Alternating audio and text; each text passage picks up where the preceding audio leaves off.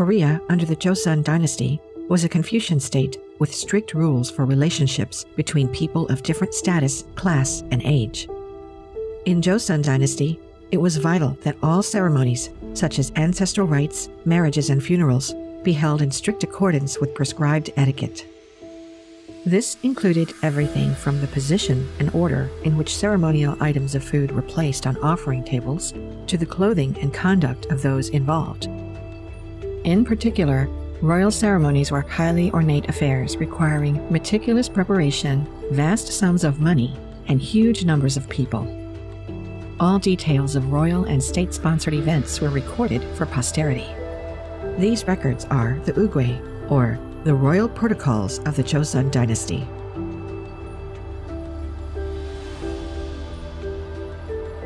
The Uigwe constitute a huge collection of records totaling 3,895 volumes. The Uigwe contain not only details of the money and other commodities used for the event, but also records of what was done to prepare and the roles of the people.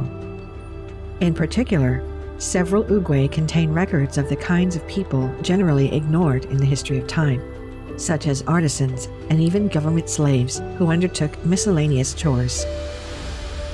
But what really distinguishes the Uigwe from other records is their detailed pictures. These pictures show us things difficult to describe in words, such as the clothing worn by the participants and their movements, showing us a vivid reconstruction of the event. This gives the Uigwe a particular significance as documentary heritage.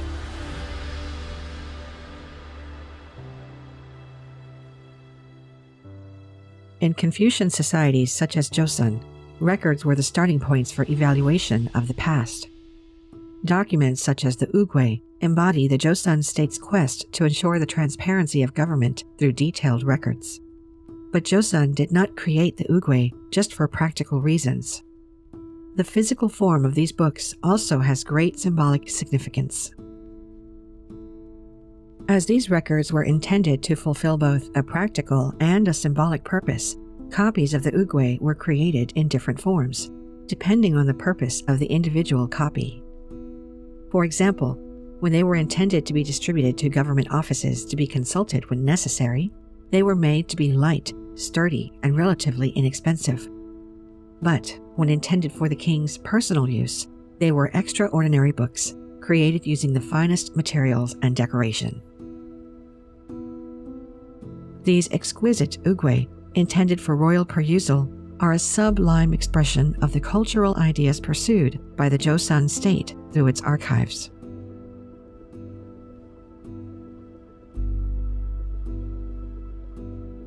The distinctiveness of the Uigwe for royal use begins with the paper on which they were written. The Uigwe made for greater practical use were written on paper made from mulberry bark, but the Uigwe for royal use were written on shojuji, an ivory-colored paper thicker and lighter than mulberry paper, giving a more luxurious effect. The process for putting the text on the paper also differed.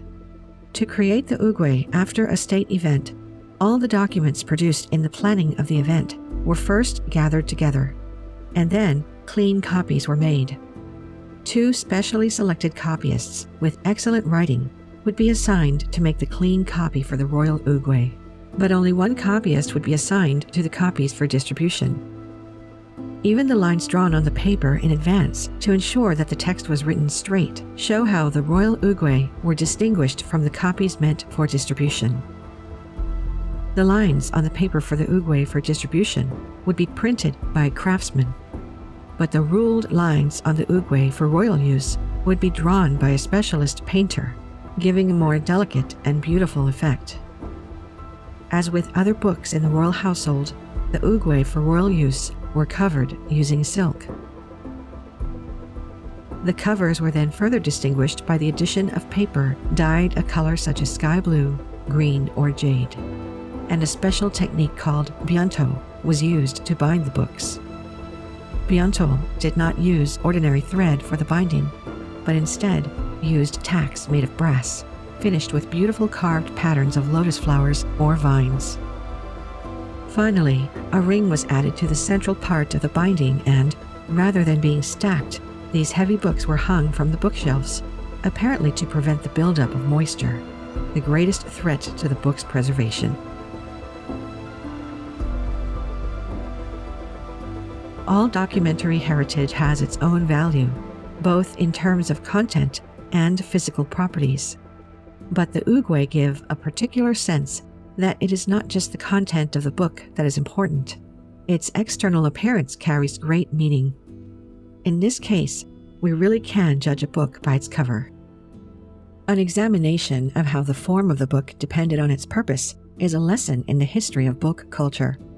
The beautiful covers, the exquisite golden flowers on the binding, and the paper, which retains its subtle sheen even after hundreds of years, all showcase the finest materials and techniques of their time and embody the ideals of the archival culture pursued by the Joseon state, making the Royal Joseon Uigwe truly outstanding items of documentary heritage.